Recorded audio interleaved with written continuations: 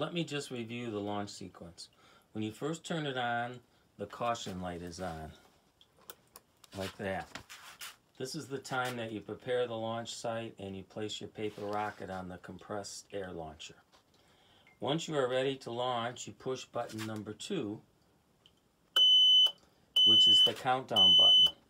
This button will go for 10 seconds like a real countdown. If for some reason there is a problem, you can push button number 3 to abort the launch.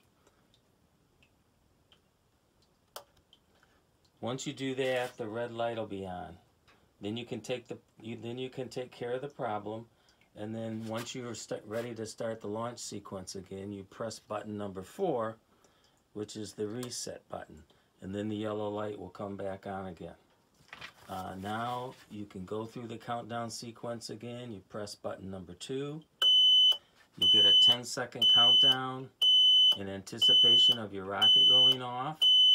And then once the countdown is complete, button number 1, now the console is armed. Now you can push button number 1. Now button number 1 will work. And you fire the rocket.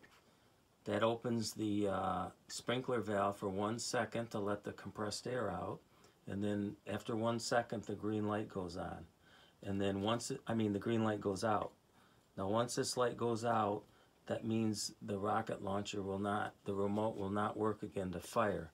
You have to do the launch sequence all over again. You have to push button number 4, and that resets everything, and then your yellow light comes on, and that's your preparatory stage. Thank you.